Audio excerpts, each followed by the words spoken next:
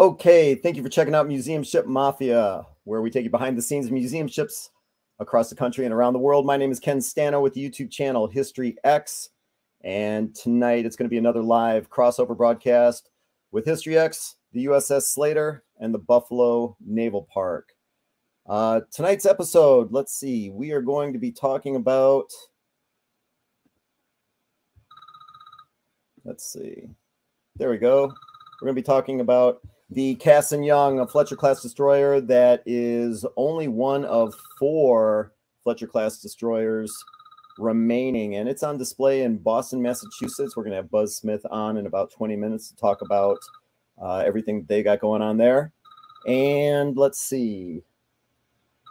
Well, we don't have Shane, but we got John. So we're going to add John up from the USS Slater onto the mix. So, John, y'all checked in, ready to go? I am ready to go. Are you ready to go? Yeah, I am. But you know what? Shane from the Buffalo Naval Park is not with us. And yeah. And I don't know if you heard my phone ringing in the background, but that was Shane. Okay. Yeah. So do we need to call him live on air? And do a whole IT No, no, I'm not. You know, he's calling me now. Is he really? All right. Yeah. You know what? Put him on speaker. What the hell? Okay. Let's see if we can talk him through this. This is going to be the worst podcast ever. And while hey, Shane. John, hello. How are you? I'm well. How are you? I cannot get into the broadcast. I'm shocked at what I'm hearing. Ken says he's shocked. No, like I'm clicking the link that he sent last week, and it just goes to just goes to broadcasts, and it's like you have no upcoming broadcasts. So at the top in StreamYard, make sure you're under the History X drop down menu. And this whole time, Buzz from the Cassin Young's in the background. I don't know what happened here. I'm in my account, the Shane at Buffalo Naval Park account. I'm just wondering if something happened to my computer and like it's not connected to you. So top left, there's a drop down. It says My Team, History X, whatever. Make sure it says History X. I don't see that in the top left. I see broadcasts, videos, destinations, and members. What do you think, Ken? Oh, I got nothing. I'm looking at the okay. I'm looking at Lego History Sam's question here about the Cassin Young. We'll get to that. Tell you what, Shane, I will send you the invite again to your email, so it's gonna get to you in a few seconds. Okay. Yeah, sounds great. All right. Thank you. You're welcome. In the meantime, thanks for running our IT support, John. I appreciate that. You know, I spent all day at the ship doing IT today. Oh, did you really? I did. We moved some offices onto the ship. Oh, okay. When we can talk about that. Well, so like I was saying a little bit ago, we're going to bring Buzz on for the Cassin Young. I'm pretty interested in hearing about this tonight, not only because the Cassin Young is a Fletcher-class destroyer. Obviously, we've talked about the Sullivans quite a bit here on Museum Ship Mafia, but to have the perspective of another Fletcher-class destroyer on here, of course, we've had Park Stevenson from the USS Kidd on as well, so it'll be pretty cool to hear what Buzz has to say. Let's see. And before we get too deep into things, I want to remind everybody that Museum Ship Mafia is made possible in part by Audible audiobooks. If you guys have a long drive or you have trouble sleeping and you want to fall asleep to an audiobook, check out the link in the description below for this broadcast. There's a special offer for you guys, and we appreciate the support that you give us. In turn, Audible will recognize that and throw it back our way. So that's always pretty cool. And another thing I wanted to mention is recently I became a member of the Facebook group Museum Ships. Now, I was not aware of this Facebook group until looks like John, should I bring Shane? No, we're going to make him pay for a little bit. So I was not aware of this Facebook group, but Connor, who was our guest here on Museum Ship Mafia last month, Connor Kilgore, who is a volunteer with the Alexander Henry Icebreaker. So he gave me this mug. We met in person on Sunday. Can you guys see that?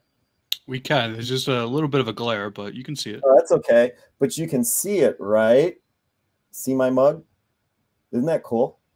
So anyway, John, you're not seeing the humor of that. So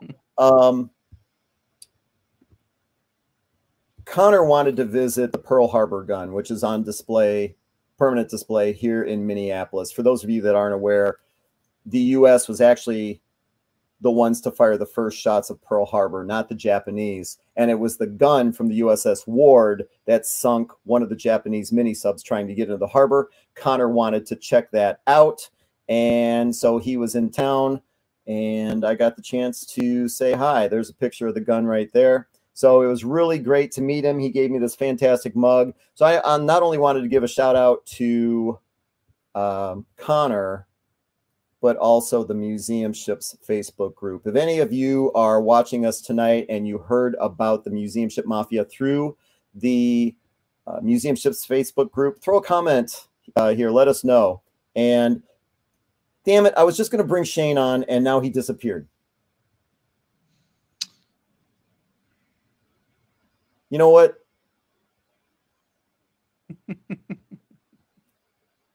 Oh, wait, here we go. All right. Were you getting annoyed? Who? You. No, sir. No, I don't know what's going on with StreamYard. I think this from our 2000 watch that we had, again, I am not able to see comments, or I'm not able to comment. So I think we need a total refresh of the StreamYard thing. Because well, here, hold on a second here. Let's see. Can you see? Okay, so here's Michael Phillips. Michael, thanks for checking in with us tonight. We're always glad to have you on there. Can you see his comment there?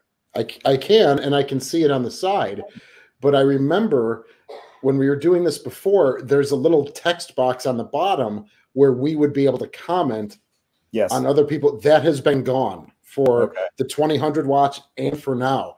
It's like we're not actually in the Buffalo Naval Parks thing or something. I don't know. So Stephen and I are going to have to sit down. I apologize to you guys especially, but then to everyone, Eric and Michael and Cece and Lego History Sam. Hi. So I just wanted to apologize. I'm sorry for the delay. It's fine. Don't forget Eric. Eric, man, what's going on with these sabers, man? I don't know. Don't forget Frank. Hello, Frank. Yep, TechSoup. You got it. Yeah. So, and like I was saying, it's really cool to have anyone tuning in from the Museum Ships Facebook group. We're happy to have you on board, and looking forward to doing some more stuff. So it's a real interactive group, really interesting group, and looking forward to learning more about it. Let's see. All right. So, hey, nice sweatshirt, by the way. Yeah. Oh, yeah. So and your ugly. I've got my Sullivan's sweatshirt on. I've got my Alexander Henry mug. Can you see the mug? Yes. Okay. It is. That's a lovely mug, actually. That's really nice. Yeah. So you probably missed the part. Connor, who is an administrator for the Museum Ships Facebook group. Yep. We had the chance to meet on Sunday, so that was pretty cool. Let's see. So, John, what's going on with the Slater? Let's see. We got less than a month until we open for our 26th season, April 5th. So next week, we may possibly be turning the water back on the ship. We took the bubblers out of the river Monday. We actually barely used them all winter. The river iced up once or twice, and it was barely. Let's see, what else? Our new shoreside building was scheduled to begin installation at the end of March. It's been pushed back a little bit, so we're hoping sometime in mid to late April. So our offices have now been moved from the shore to our officers' wardroom. We did all that work today. Is that what that post was that you guys had on the Facebook channel? I think it was Shanna and somebody else. and that was Shannon and Joanne. Okay, and that's in the wardroom. Yeah, so they're the ones that use the offices on shore. Okay. So they're the ones that we had to move. That means for the first month or so of our tour season, our tours are not going to be able to come through officers' country or into the officers' wardroom. So we're trying to find a creative way to explain all that stuff without actually going in there. But we also feel bad. People are buying a ticket to see the ship. So we may do like a reduced ticket price for the first month. We might give out, come back at a future date for free type thing. We did that in the past, actually. So we're thinking of things. Well, and yeah, I mean, this is like typical stuff that any kind of museum ship has to work out when you've got, transitions like this, or when you have repairs that need to be made. And nobody knows that more than Shane. John Epp, curator at the USS Slater in Albany, New York. If you guys want to know what I was just referencing, check out their Facebook page. Look up the USS Slater, and you'll see all their posts, especially the one that I was referencing today.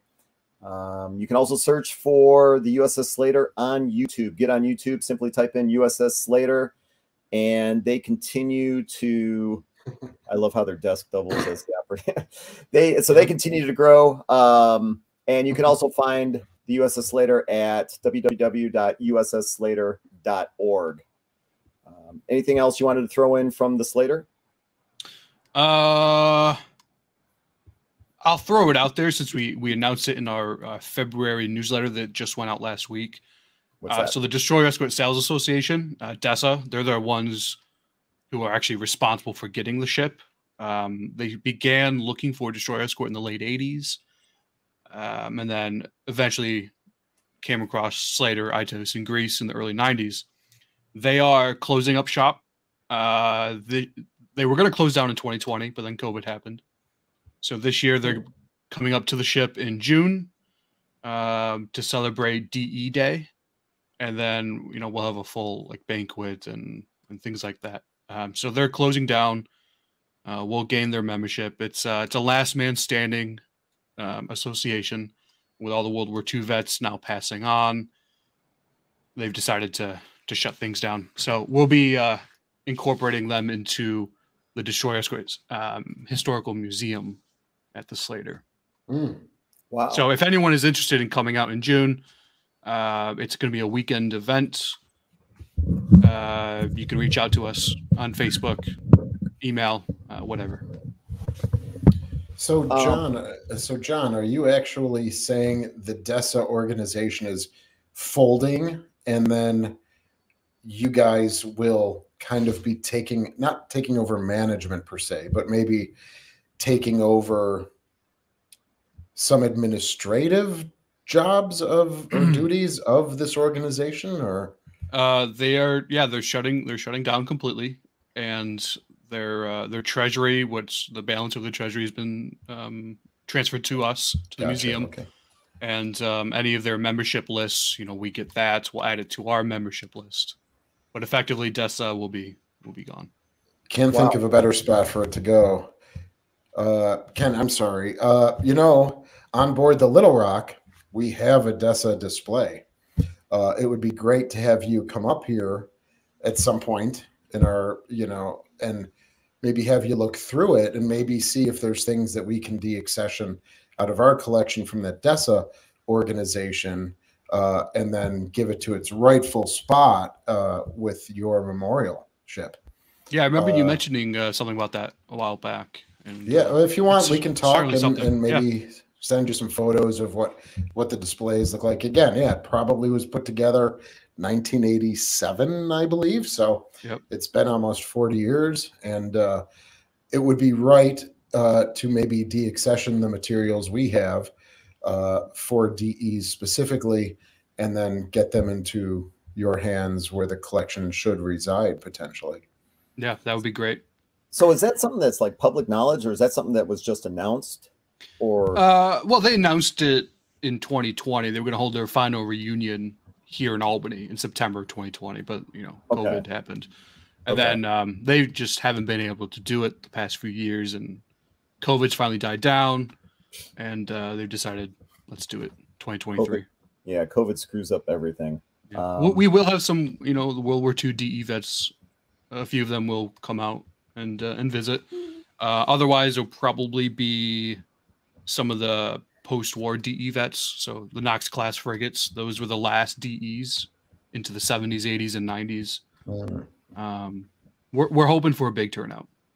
Yeah.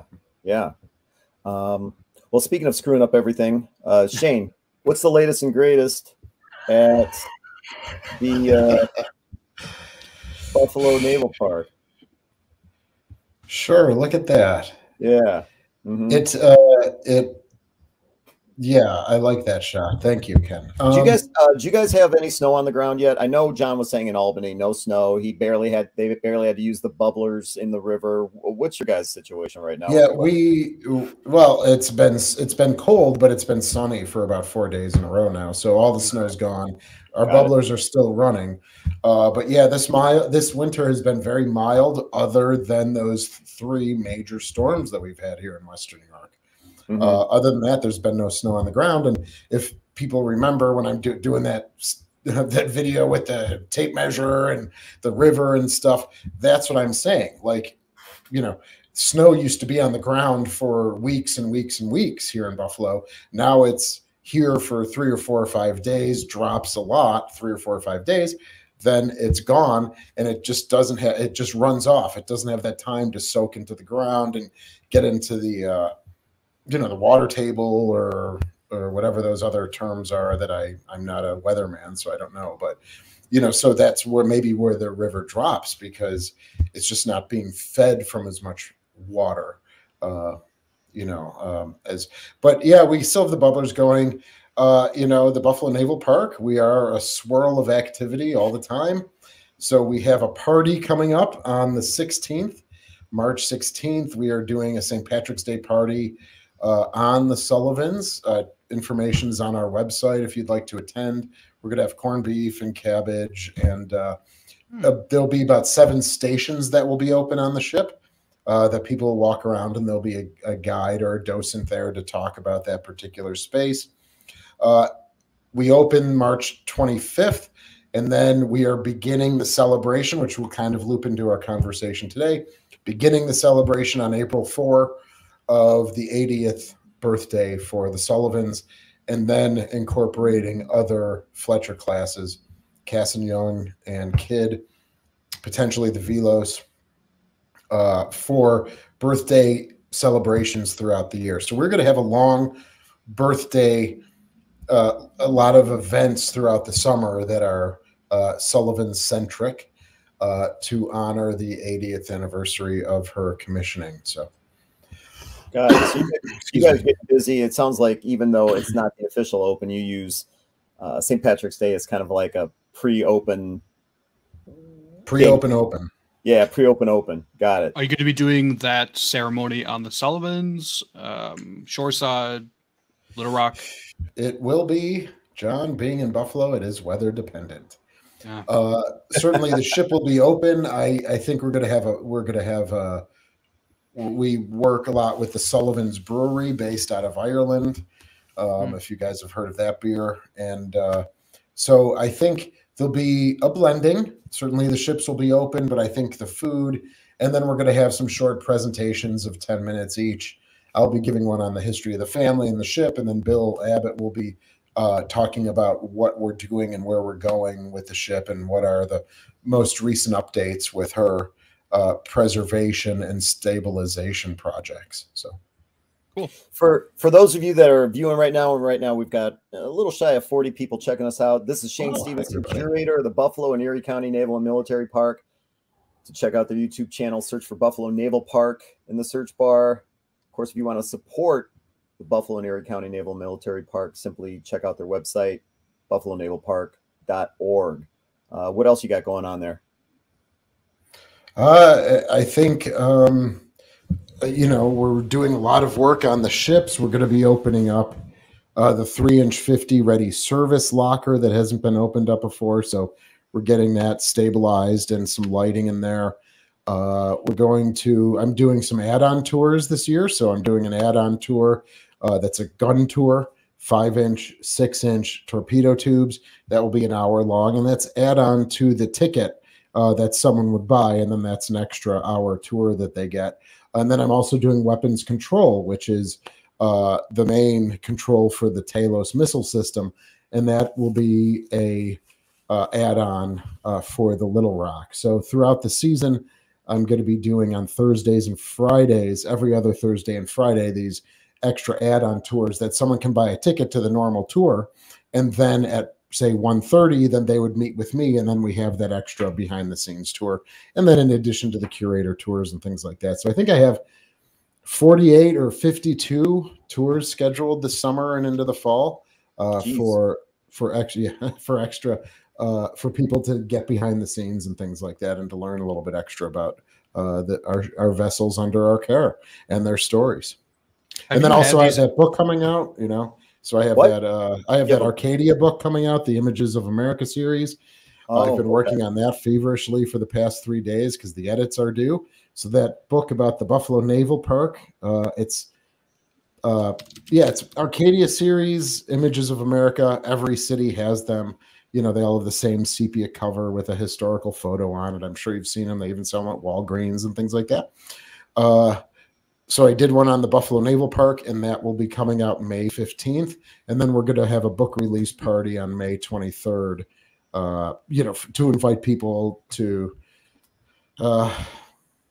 meet me and devalue their book by having me sign it, as I always like to say. John Epp, do you think there's any chance, I know there's power going to it, but do you think there's any chance that Shane actually has his microphone plugged in?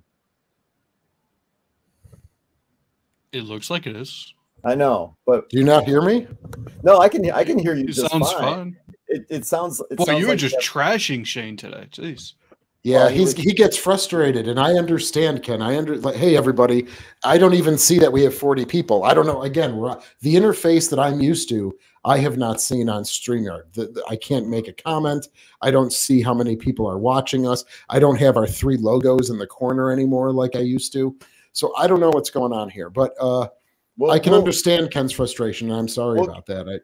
We'll get you fixed up. We'll get you fixed up. So for those of you that are new to Museum Ship Mafia tonight, I always say one of the simplest yet most effective ways to support museum ships like the USS Slater or the Buffalo Naval Park with the USS Croker, the Little Rock, the Sullivans, or the Cassin Young, like what we've got coming up with Buzz in a few moments. One of the simplest yet most effective ways to support these guys is to simply check out their YouTube channels, check out their Facebook pages, click subscribe on YouTube, follow their Facebook group.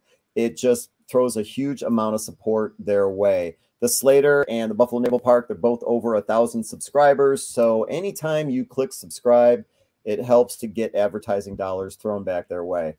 I also want to say for audio versions of this podcast, simply search for Museum Ship Mafia on your favorite podcast platform. We definitely cannot do this without subscribers and viewers, so we appreciate your support. Submit your comments and questions. Let us know where you're from, which YouTube channel you're watching us on, whether it's History X, the Slater's YouTube channel, the Buffalo Naval Park's YouTube channel.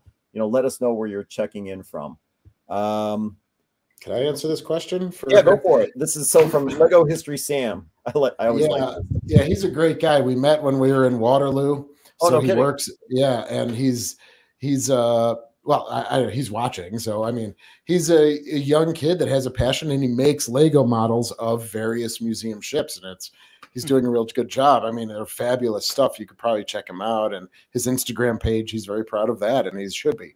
So did the USS the Sullivans have behind her aft funnel torpedo and 3 launchers? Well, we did have what were quintuple tubes. All right. So we had 2 sets of 5 torpedo tubes in a rotating mount on the 01 level.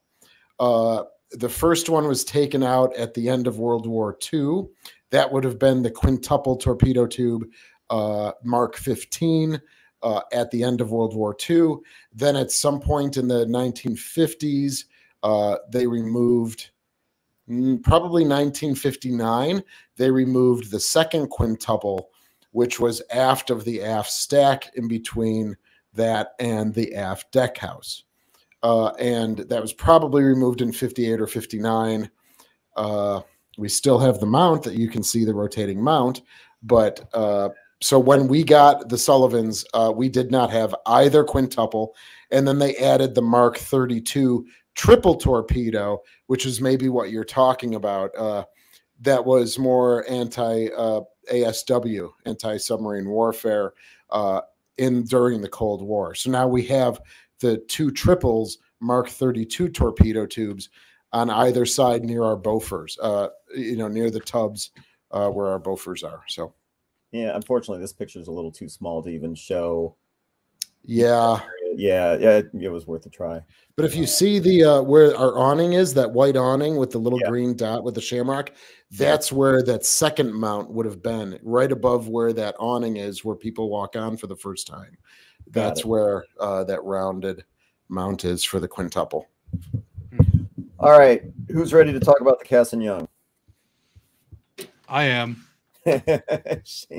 All right, so what I'm going to do right now is I'm going to introduce Warren Buzz Smith. He likes to go by Buzz, and Buzz is going to tell us about the USS Cassin Young tonight, another Fletcher-class destroyer. To learn more about the Cassin Young, you can check out Friends of the Cassin Young FOTCY Facebook group. It's actually pretty impressive. They got a ton of photos on there. The Cassin Young, of course, Fletcher-class destroyer on display in Boston, Massachusetts. So, Buzz, thanks for joining us tonight. Are you, how's your audio? Did we lose him? Buzz, are you there? Oh, there he is. It looks like he's locked up. Buzz, are you able to hear us? Tuning in, and we might have a bad internet connection. Army. All right. I can hear you. Can you hear us now? Oh, there you go. Okay. Yep, you're live. All right. So, one of the things I was wondering, are you a volunteer for the Cassin Young, or in what capacity are you with the Cassin Young?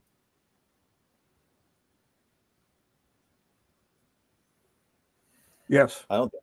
Yeah, I'm one of approximately 20 volunteers. We've got two groups, if you will. One group does nothing but visitor experience, tours, etc. And then the wrench turners,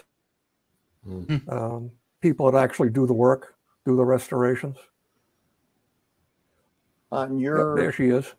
Yeah, and you gave me a ton of photos for the Cassin Young. But then what I did was I went on your Facebook group as well, and you guys it seems like you've got a pretty healthy volunteer base. Let's see. So of course that's you right there.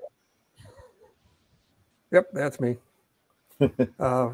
We've got a hardcore, if you will, of 6 or 7. Another batch that show up when they can, because we've got folks that come all over to come out. And then the group that does the tours and interacting with the visitors. What's unique about Cassin Young is the ship is actually owned by the Navy. We're located on the same pier as the USS Constitution. And the National Park Service has a memorandum of agreement with the National Park Service, and the park has to maintain it and keep it open in a presentable condition. So of all the museum ships, it's our understanding we're the only ones that are owned by the Navy, but they don't provide any support whatsoever, no monetary. On occasion, we get sailors from the Constitution come over and volunteer and help out to work toward their volunteer service medals. Like 2 weeks ago, the ship was floating badly away from the pier. So we had a group of bosuns come over, and us old guys can't pull lines anymore. So they came over and got the ship back in where it belonged. You know, I'm always kind of fascinated about how different museum ships operate. You know, some museum ships are owned by museums, private organizations. Others are owned by public groups. once a particular ship's donated to a city. So there's all kinds of different setups. Is it an additional hassle to have the Cassin Young actually owned by the Navy, yet it doesn't provide any support? What's the dynamic there? I'm not going to say it's a hassle with the Navy at all, because other than helping us out with manpower, and some of the sailors like to come over and do tours with us as well. Okay. That's about it on the interaction with the Navy. The National Park Service, we've got 4 or 5 different offices, if you will, within the Boston National Historic Park. Mostly we work with maintenance, but then we have to work with interpretation, who actually does the tours and the presentation. To purchase things, we have to work our way up through administration if they're going to fund it. So it can be a challenge, if you want to call it that, but it's just something we deal with. That's how it works. Is it's their ship, we're their guests, and we work as close together as we can because we want to keep the ship alive and present it in the best way possible, just like every museum ship. And we actually have that FOTC group, the Friends of the Cassin Young, as a 501c3. And I encourage you to go to our Facebook page to see some of the pictures of what we do. We try to post every time this is a work day. Like I said a few moments ago, there is an address on there if you choose to donate. Yeah, well, and you Go ahead. You sent me a ton of photos, a ton of amazing photos. I want to get into the history of the Cassin Young, but then there were also some photos on the Facebook group, and we'll get to it, that I felt you overlooked. So I want to pull some of those up later. And I thought, and let you tell some of the stories. Sure. And so let's see. So obviously this is what's the right word for this? Is this the Cassin Young logo, or, I mean, this is a picture of This is the ship. This is the ship's patch. Okay. That was developed in the 50s. Yeah, that one's pretty cool. I like that one. And then I think, and is this? That is Captain Cassin Young. Okay. So earlier, who was that was asking about why it was called the Cassin Young? Was that Lego History? Or maybe there were a couple of people. I believe so, yes. People were talking about who he was. Yeah. Yeah, so, here we go. Yeah, so Lego, called the Cassin Young. And this is actually him right here. I can hit that real quick. Please. Cassin Young was a Navy commander at the attack on Pearl Harbor. He was a commanding officer of the USS Vestal, which was a repair ship. And it was tied up right alongside the USS Arizona. And when the attack happened, he happened to be aboard the ship. And they had a boiler going just to maintain steam. And he actually helped with manning a machine gun. And when the Arizona blew up, it blew him into the harbor, into the water, along with some other sailors. Swam back, got back on the ship, cut the lines, started getting it out of the way because Arizona at that point was burning furiously, and decided that he wasn't going to get out of the harbor, so he beached it, just like the Nevada, except he beached it going the opposite direction. Nevada tried getting out. The bow of the Vestal was facing the other way. So he beached it where the Pepsi-Cola plant is now. After Pearl Harbor, he was awarded the Medal of Honor and then given command of the, I want to say San Francisco, but a heavy cruiser, and was killed in action off of Guadalcanal during the cruiser battles there during the Guadalcanal campaign. So he was awarded That's the basic history. Honor. He was awarded the Medal of Honor after the Pearl Harbor. It wasn't awarded to him posthumously, I guess is what I'm asking, after he died. No, he got awarded right after Pearl Harbor. Okay. And actually had it hung. And it was the San Francisco. I have my cheat sheet in front of me, so I did look it up. As I get brain dead every once in a while. But and as a matter of fact, the as far as the Medal of Honor goes, the one that was hung around his neck is at the Museum of the Pacific in Texas. There was one mounted in the wardroom during the 1950s, and with the cooperation of Commander Cassin Young III, the family loaned us what's called a replica Medal of Honor that was issued to the family members, along with an officer's saber of the appropriate age and type. So that display is back in the wardroom like it would have been in the 1950s. And the volunteers are very honored to be able to have that display put back up. That's what we do. So I think I'm kind of scrolling through some of the pictures you sent. Oh, wait, here we go. Here we go. This might take a few moments, but I thought it was a pretty cool picture. Let me see if I can find it real quick. Because I didn't actually know. I apologize. Let's see. There we go. Okay, so this guy right here. That's okay. Yeah. So I'm assuming this is what you're talking about in the background. That's the saber. Okay, that's the display. Yes, that's Cassin Young's actual officer's saber. The Medal of Honor and a plaque was donated by Mrs. Cassin Young. And then underneath it's the ship's plaque. Okay, that's what it looks like now, even though it's fuzzy. It's tough getting a good picture in the wardroom. It's pixelated, but that's for sure. What we did is we mounted everything on a hardwood box with tempered glass for security. And then the ship's plaque the same way. One of our volunteers made the boxes. And then we arranged mounting metal, mounting the saber, and mounting the plaque. Captain Ben Katz, retired, donated an original ship's plaque to us. So what the picture shows is that's Captain Hooper, Hooper. He's swearing in that second-class sailor is a limited duty officer. That was one of the pictures we found going through the archives. So, and we were able to, you can see the line right around their heads where the bulkhead was welded. Yeah, we've got everything mounted as close as we can to that same location. So that's something we're really proud of. Yeah, you could just barely see the line right underneath that fan. And when you look at the other picture, you'll see everything's just a little lower because we had to drill and tap the bulkhead to mount it.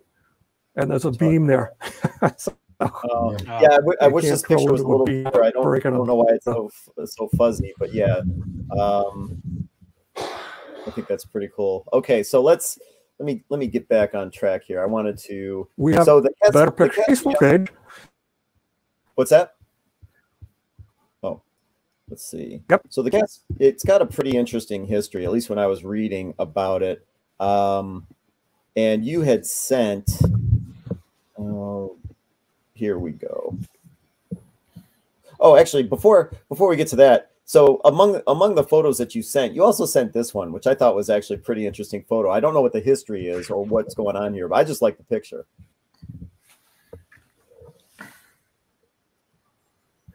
That's a picture from the mid-50s. One of the alterations that was made at the Boston Navy Yard, that's why we ended up with this ship, they put in a Mark 32 anti-submarine torpedo system. What you see underneath the sailor on the right is one of those Mark 32 torpedoes, but that's a training torpedo. That's why it's painted the color it is. So after you do your drill and it floats back up to the surface, you can go find it. You don't want a color that matches the ocean. You want something nice and bright so you can go recover it. The Navy loaned us one of these, and it was getting quite rusty and being exposed to the weather since the 70s. So we got permission from the Navy and the National Park curator because of this picture, and we painted the one that we have exactly like this. And it's a real attention getter. That's on the starboard side, just forward of what was the weapons office on the main deck. And they had 2 launchers and 2 reloads for each loader, or each launcher on port and starboard. The system didn't work worth a hoot. Started getting replaced by the ASRock system. which is what we had on the ships that I was on, is ASROC. Destroyer escort / frigate, by the way. Why didn't it work? What went wrong? It's got a built-in sonar. It just wasn't. You gotta get close to the submarine, and whenever you're close to a submarine, they can hear you. So they just, if you ever watched Red October, you know how they do that Crazy Ivan. Mm-hmm. Well, you do the same thing with a destroyer. If you got a submarine, as soon as you hear the propellers that close, you do something and get out of the way. And this thing just didn't have a strong enough sonar to work all that well. And luckily, we didn't have to use them anyway. That's the way it is. The ASROC fires with a rocket. Okay. Yeah, I think that was a question earlier when I was talking about the Mark 32s. They were like, was it part of the ASROC system? And we just moved on. So our system would be the same as your system. So it was the version and the modification before the ASROC, I believe. Yeah, I'm trying to find that video, rather. There we go. Let's see. Yeah, I can't find that question. I was going to. That's what that's all about. Let's see. All right. When it comes to the history of the Cassin Young, you sent a couple of diagrams, and I found this kind of interesting. I wasn't aware that it was actually hit twice by kamikaze attacks, and I'm going to let you dig into this here. But this is a diagram detailing the first kamikaze hit on April 12th, 1945. Go ahead. Sure. We actually got strafed once as well with 5 wounded in action. This was the first major hit. They had a whole batch of these Val dive bombers attacking off of Okinawa. They shot down most of them, but one of them came into the Cassin Young, and they think the pilot may have been killed because he hit the upper radar mast. The picture in the middle, you can see the top is cut off. Mm-hmm. And then you can see the radar and the picture on the lower left hanging there by the stack. We lost 1 sailor and had 60 wounded in action. Lots of damage to the ship. You can still see some of it, by the way, if you know where to look. We've been kind of interested in painting the areas red, but because this is the 1950s, we can't do that. So anyhow, that was our first one. That was in April 1945. They went back to Ulithi Atoll and had the mast replaced by a ship that was going to be scuttled that had been damaged worse. And they just moved the mast over from this other ship onto Cassin Young. And then once it was repaired, did some more tests, and then back up to Okinawa. And this would be, go ahead. Well, so you were saying that you can still see, as the ship sits today, you can still see some of the damage from that hit. Yes, and this one as well. Oh, okay. Well, go ahead and tell us about the second attack. Okay. The second attack, they were down on radar picket number 8, down south of Okinawa. The first one was up north in radar picket number 1, which was absolutely the worst place. But 3 a.m. off Okinawa, they were cruising in their position. A Betty bomber, which they feel was guiding these kamikaze aircraft in, ended up getting shot down way away from the ship. This is a cloth and wood biplane with either a bomb or explosives in it, 1 pilot. And the feeling from the captain's after-action report is he probably followed the wake of the ship, which in the Pacific, you can actually see the phosphorescence and follow it. And he came in from the stern, and that's when they picked him up. They couldn't depress the guns. They were firing as best they could, but they didn't hit him. And he's awfully slow, being a biplane. And you can see on the diagram that he came up from the stern, up the starboard side, and then dove right into the motor whaleboat that was hanging there, went through it and into the forward boiler room and exploded inside the boiler room, killing everybody in there either instantly or shortly thereafter. Lots of other damage about the ship. We had one sailor that ended up missing, was declared killed in action later. They found his life jacket floating, and that was it. 21 killed, 45 wounded. I saw somebody talk about the medical in the wardroom on one of your comments.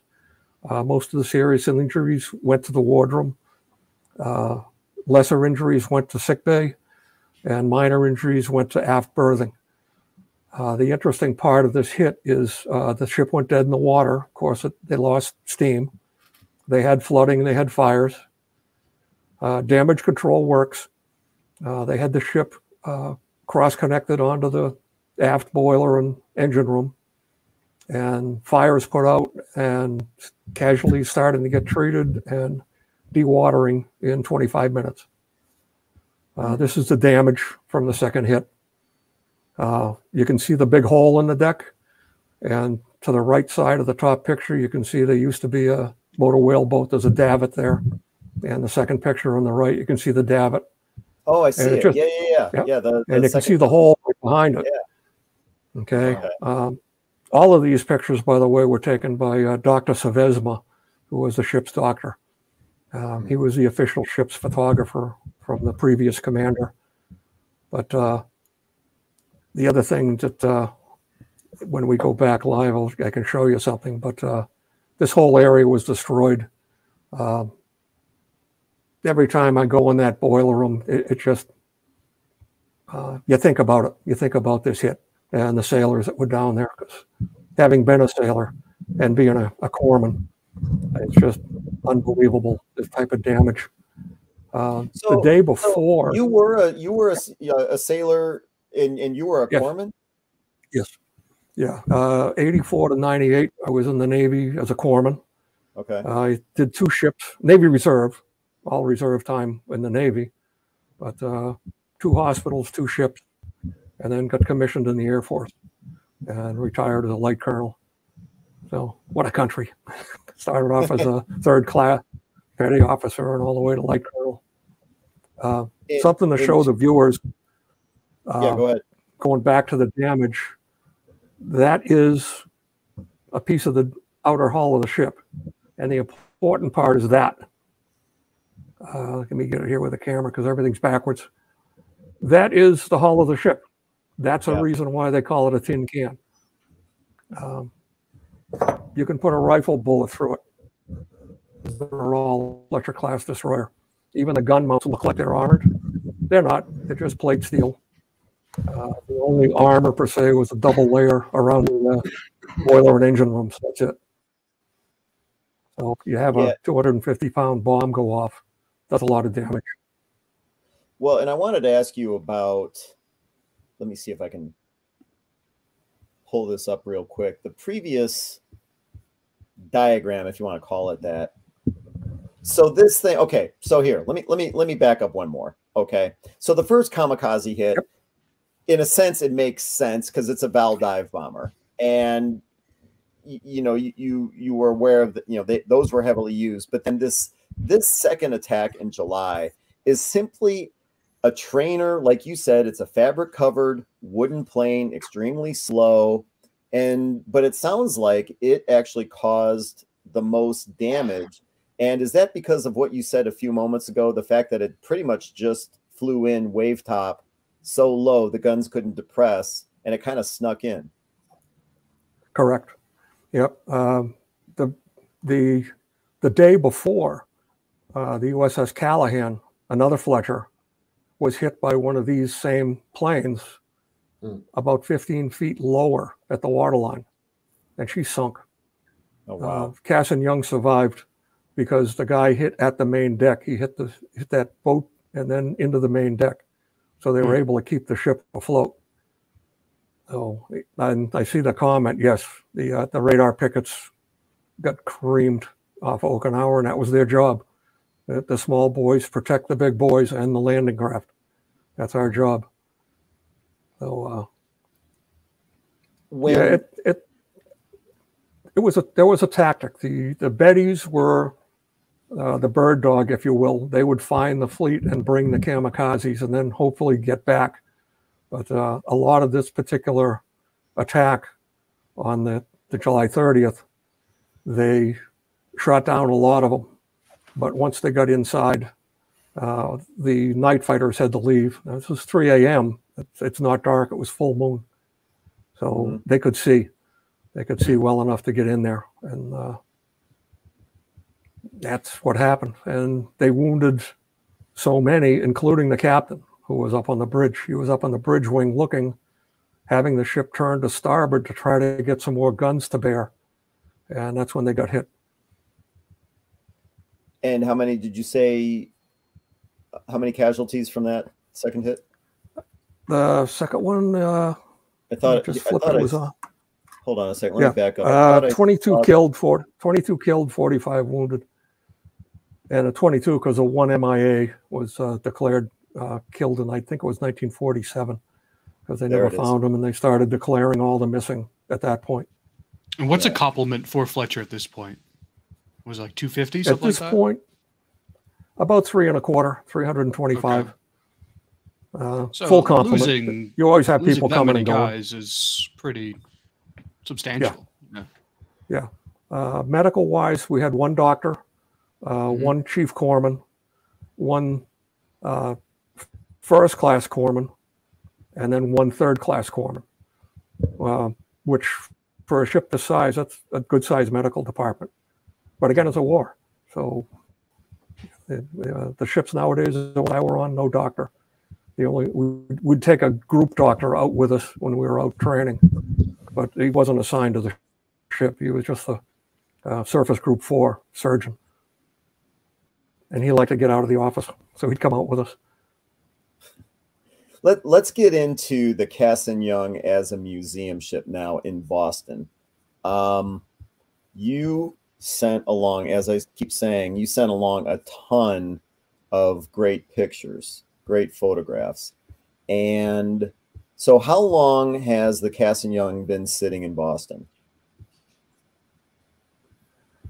She was brought up in the 70s. When they converted the Boston Navy to the Boston National Historic Park, which is the current name, that was the one back then, they wanted a ship that was built there.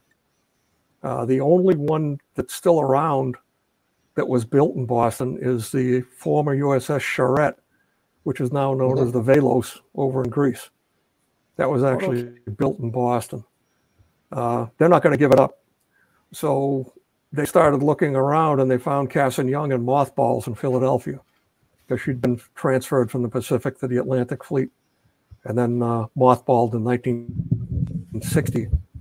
So in the 70s, they acquired it from the Navy and towed it up because she can't get underway on her own power ever. And she was upgraded in Boston 5 times. That's why it was so attractive to bring her to Boston. That's a older picture of her in dry dock. Dry dock number 1, which still exists and is still in use by the Constitution and us. Well, when's the last time it took them several years to right before I started, so I've been there 8 years, so about 10 years ago. And Park is working on getting the funds out of Washington and the plan to get it in 5 years from today. So there is a plan to get it in the dry dock. The last time, that's how I got this piece of plate, is they ended up replacing a lot of the hull down at the edge of the water line. And I couldn't find the pictures, but we do have pictures of her with her ribs showing, which is pretty awesome. So, yeah. We're berthed right in front of that dry dock. We actually are right in front of that. And if Constitution has to go in a hurry, we get towed out into the harbor and Constitution goes in. There you go. That's the last dry dock session there. Yeah. So like I was saying, yes, we do still have our propellers. The Facebook group that you guys have is really impressive. Tons of photos. This isn't a photo that you included. I just kind of lifted this off the Facebook page. And I love seeing this. We talk a lot about getting the USS the Sullivans, you know, wanting to see that get into dry dock, and what kind of things when the Cassin Young ended up in dry dock, what kind of things were repaired? What kind of things were discovered? Are you able to tell us a little bit about that? Yeah, again, I wasn't there, but I'm good friends with our volunteer side coordinator, Steve, and he takes pictures left, right, and center. A lot of those pictures are his. They replaced a lot of hull plates. They did a complete survey of the hull. Found we had no water incursions. It was just thin spots that they found, and it was decided they had enough money, so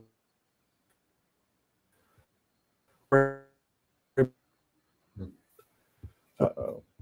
so there was quite a, and then replace. You do have a suction system that's around the. We should we have him log off and maybe log back on? And stuff like that. It does help good. We've got one I was just wondering. propeller that's got just a tight. It's got a little bit of a leak. Just that what I like to call the green crud around the bolts, which means there's seawater coming in around the bolts, and that's planned to get fixed during the dry dock period. But we made sure to secure that watertight hatch. We just dogged that sucker right down. So if something happens, the water should not get out of that space. But and did you say a few moments ago that you want to try and get it back? You got to keep the water out. About 5 years. Mm-hmm. You broke up a little. Oh, I'm sorry. Could you repeat for him? Yeah. Did you say that you wanted to see the Cassin Young back in dry dock in about 5 years? Yes. The supervisor of maintenance for the park has told us that he's working on the actual dry dock plan and funding. So that would make it about 15, 16 years since the last dry dock, and that's a good schedule. You know, we want to get it in there before there's any noticed problems. Now, I'm sure you were probably aware of when the Sullivans took on water. Let's see, Shane, that's going on almost a year ago, right? April 14. Yeah. What over at the Cassin Young, because you guys are also a Fletcher-class destroyer, what were your thoughts when you heard that the Sullivans had started taking on water? OS, if you will. It was scary, if you will. We sat down and tried to come up with a plan on our end of it. They're far enough away. There wasn't an awful lot of help we could give them other than, support in the background, which I know Slater was a lot closer. They sent some folks up, but we started looking, okay, where can we get pumps? What type of pumps does the park have? And then the simple things. If you've got a storage area down below water that you're not into all the time, close it. And that's what we did. We started closing up the magazines, closing up like the 20 millimeter lockers, flag storage lockers, all that stuff we tried to close up. The difficulty, if you will, is a lot of them have rubber gaskets. Mm-hmm. And if they're new, they were new in the 1950s. Yep. So with one of our other plans is we've got to come up with a place to get new gasket material, start replacing gaskets so that when you tighten them down, you're not tightening them down on a piece of rubber that's like a piece of concrete. Same with our watertight doors in the main deck. We're having an awful time with rust. We're jealous of the Slater because they can fix them. We have to hire a contractor, and he's supposed to come aboard next week and start taking a hatch at a time, watertight door at a time, and start repairing them. But it did give us a bit of a wake-up call. The park has one large-scale air-driven pump. We've got several small pumps, and we identified where we could rent big ones. But as all of us, we all hope it never gets to that stage. That's the worst scenario for all of us. When when the Sullivans took on water, I imagine, and one of the comments, this is when we first started all talking together. John, it just kind of changes a way a museum ship has to, well, any museum ship that's in the water, I should say. It just kind of changes the way you guys look at your daily operations, keeping doors closed, maybe increased inspections, and I'm assuming that's the kind of stuff you were looking at. Yes. Okay. And so on your Facebook page, you have a lot of photos, a lot of incredible photos. And when I see something like this, I'm assuming this is almost a daily challenge that you and your volunteers come across. I don't know what that picture is. I know it's something that needs to be fixed, but I'm not sure. I'm not sure when and where it was taken, to be honest with you. Well, there's a difference. Anybody that was at the HNSA conference in Honolulu, this is bad. Yeah, so, yeah. Well, and there's a difference, a little bit of a difference anyway, or maybe I'm wrong. But when you talk about the Slater and you talk about the vessels at the Buffalo Naval Park, they're right now surrounded by freshwater, and you guys are in saltwater. So that's got to be more challenging. We're actually in what's called brackish. Right inboard of us, if you will, is the exit of the Charles River, which is freshwater. And it comes into that area right around the Charlestown Navy Yard and mixes with salt water. And that is why it's so important to have that cathodic protection system, because you do have a lot of salt. It's something that it's checked, like I said, monthly. We also have our soundings taken. We've got one of the Constitution sailors who did it active duty, wants to come over once a month and take soundings, which we're more than happy to have her come on over. Any help we can get like that's great. Now, this is one of the other pictures that you sent me, which it's a pretty amazing picture. Everything looks super clean, nice and painted. What are we looking at here? Okay, you're on the bow, right behind Mount 51. You've got the ship's bell, of course. We actually had one of our volunteers make the new striker for it because the striker was missing.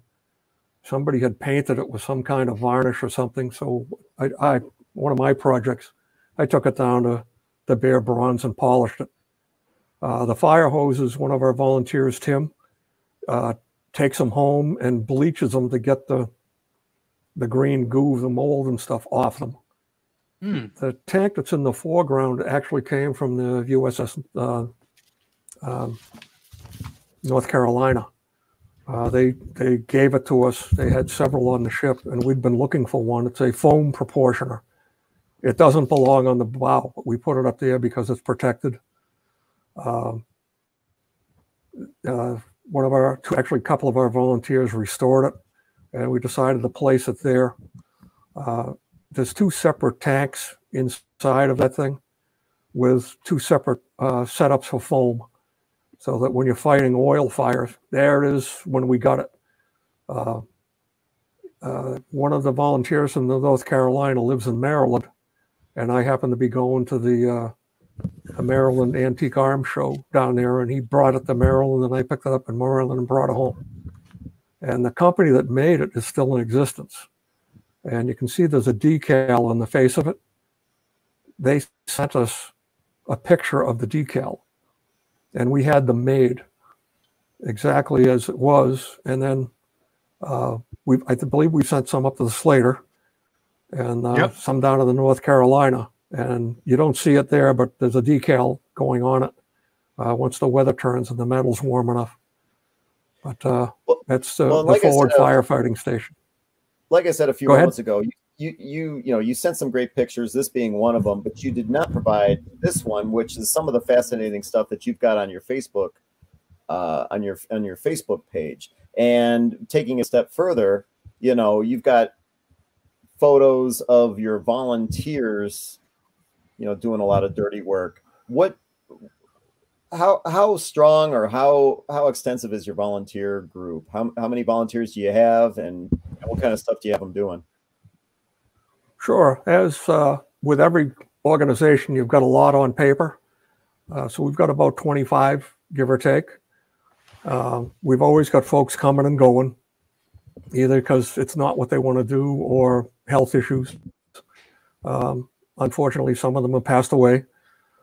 But that was one of our newer, if you will, volunteers, Billy. He's actually a retired electrician. This is our other Billy, which drives us crazy trying to figure out which one we're talking about. Billy's retired Air Force, this gentleman. The other Billy's a retired, we call them brown shoe Navy. Shane would know what that is. Them darn Airedales that still call things floors and ceilings. And they're aviation. But volunteers are a different breed of cat. You can't have someone that acts like an officer ordering them around. Because they'll leave. They're volunteers. So we're all equal. We have a coordinator because the park wanted one. But we try to identify projects we want to do. And that's how you get the best work out of people is, what do you feel like doing? And a lot of them will just say, well, what needs to get done? Mm-hmm. And sometimes it's on all hands. Like this coming Saturday, we've got to clear one of the storage areas up at the park because a lot of our stuff is in there that isn't displayed. And the building's got to be rehabbed. So we've got to take out what we want, get it to the ship, and then allow the rest of it to be disposed of. And honestly, for your other ships, nothing good. Nothing we can actually pass off. We may end up with some of the waist belt type life jackets, but that's about it. But, and that's on all hands. That's something we have to do. The rest of it, this guy is a sick individual. He loves to paint. I hate to paint, but he'll do anything. We brought him in on a volunteer service weekend. We do that every year now. He's a part of my VFW post. And we usually get about 6 or 8 volunteers from the disabled veterans and the VFW. And they just come in and do whatever we ask them to do for a day. Mm-hmm. This is a great project that one of our other volunteers, Bird Dog, we had 4 different colors of upholstery in the enlisted crew's mess. And we found what the original color was back in the 50s. And it was this oddball looking tan. So we had a private donor that donated the money to have every piece of upholstery done. And this volunteer and a couple of others took them all to the upholstery shop and then brought them all back and then repainted all of the framework while the cushions were out. Hey, Buzz. That's the type of projects we do. Hey, Buzz, how long did that bench project take? Do you know offhand? Not as long as you'd think. A big project, the vendor we had just dove right into it.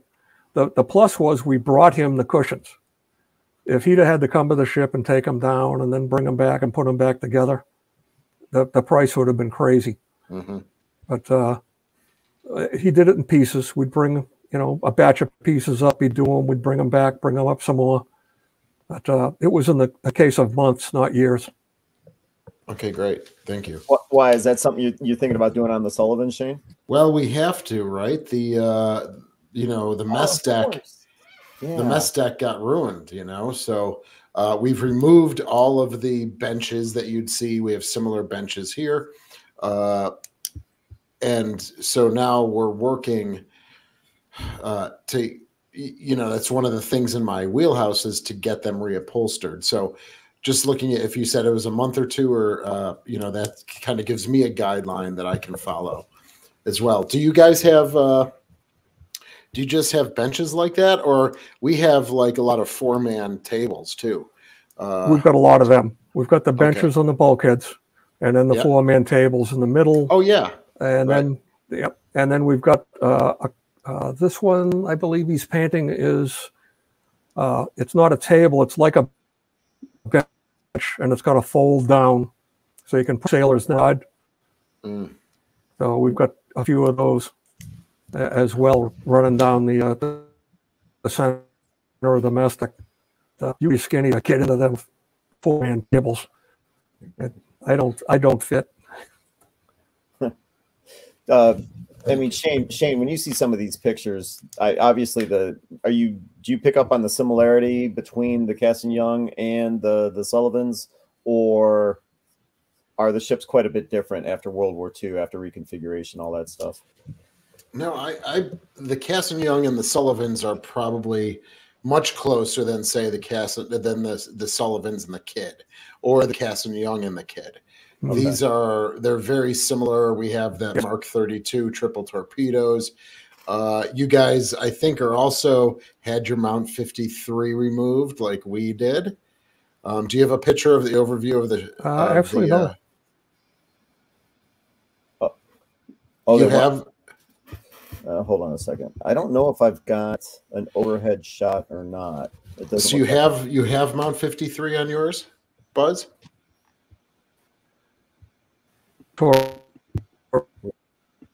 We lost him again. Okay. Yeah. Hold on a second, though. I thought there was. Yeah, I just thought offhand the Mount 53 had been removed, but I could be wrong. I mean, I guess I could try and find an overhead shot too. And this picture doesn't. There we are. We're back. Yeah. Oh yeah. Okay. There, the Mount 53 is there at the time, so you must not have a 3-inch 50 on the aft superstructure.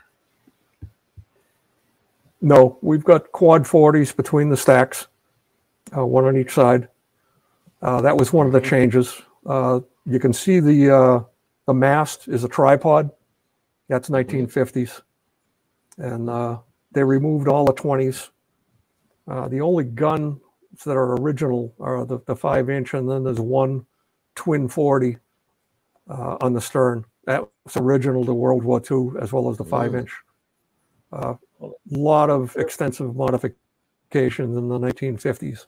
That's the World War II version right there. Yeah. In the original camo when pattern. you originally sent these pictures, I just thought, okay, World War II, there's the camouflage and everything, but I actually did not pay attention. You're right. So you look at this picture, and above the superstructure, there's nothing. And then you take a look at what was added in the 50s, quite a bit different. Yeah. Yes. Yeah. So they still have National Park guidelines. What do you mean with National Park guidelines? What are you talking about there? You have to pick a period when you're presenting.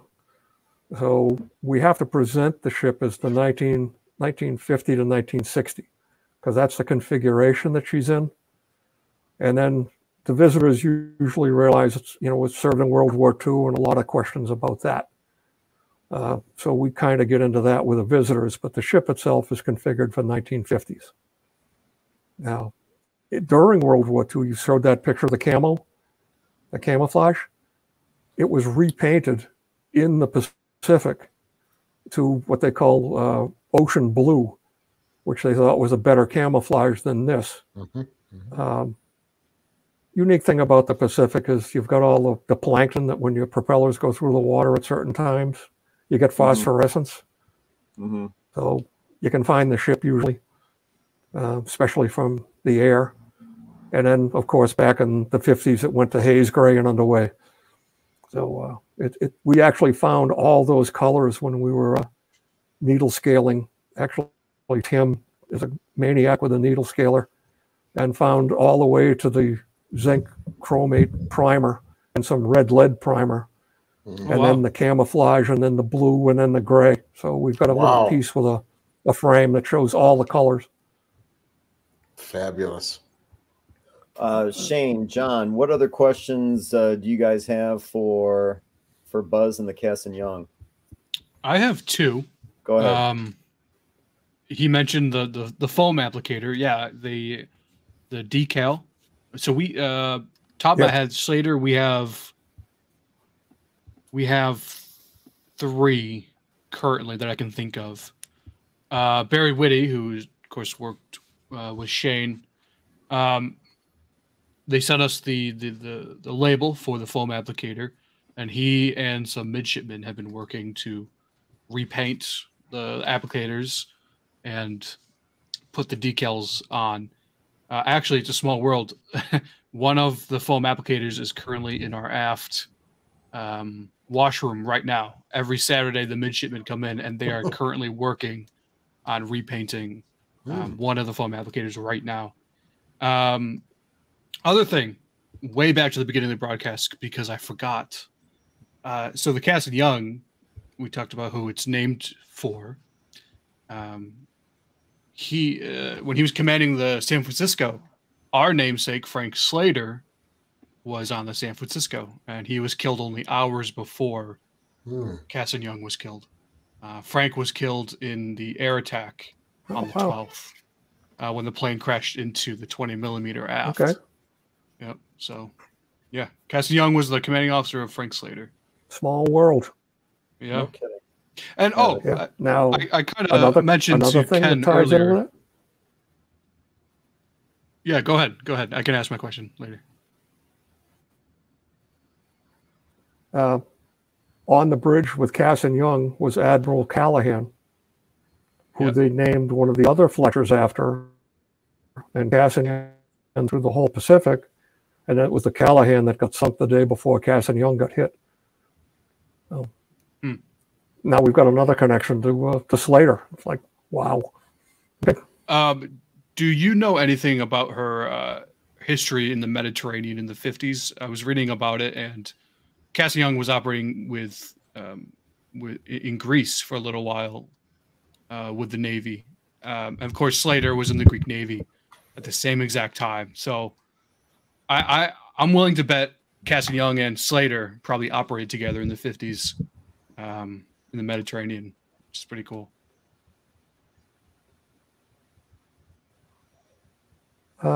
They probably did. I would guess so. One of our volunteers, Bob Harris, is really into the history. I can find out from him. He's great. Into the weeds. He's the one that did those diagrams, by the way.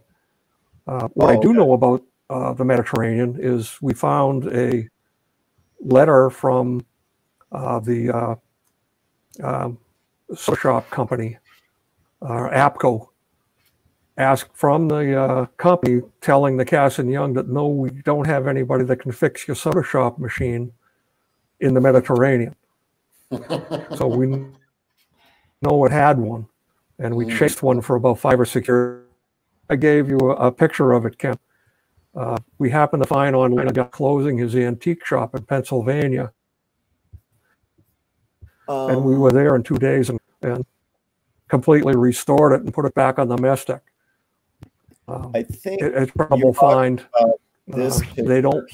The company exists, but they don't make that machine anymore. You talking about this right here? It's on the mess deck on the. That's the puppy right there. Yeah, it's a little pixelated. We had we had to gut it, all the machinery inside. I didn't know what this was. I thought it was some kind of like electrical panel or something like that. And then it comes to find out it's a soda machine. I think that's hilarious. Yeah. Yeah, it was a type that used the syrup. You tie it into the water system on the ship, and then it fed the syrup and the carbon dioxide into it and dropped a little 4-ounce cup down into that opening in the front. And it cost you a nickel. And when we were looking for one of the gunner's mates that served aboard in the 50s told us that what he'd do when they were at Condition 2, which had the gun manned, and he'd go down below with everybody's nickels and bring a number 10 tomato can, one of those big cans from the galley, and fill the can up, and then bring the can and the cups back up to the gun mount.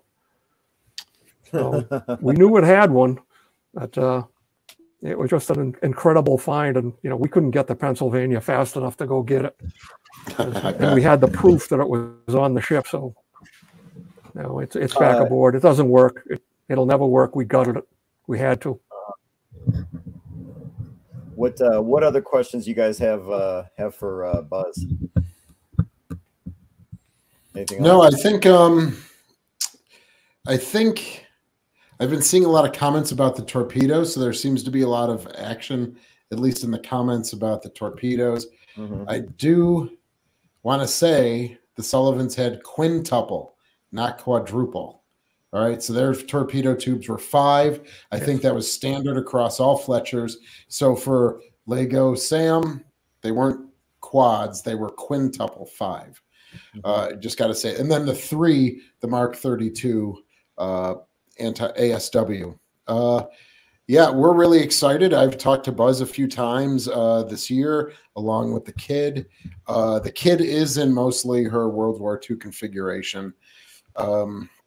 That's what we're working on too. When we were at Hinza together and I met Buzz for the first time, he talked about the furnishing plan that was created by the National Park Service.